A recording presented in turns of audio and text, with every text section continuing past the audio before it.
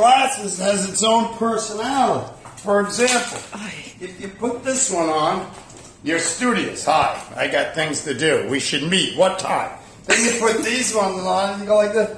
Did you want me to read that? I'll read it too. I really like the picture.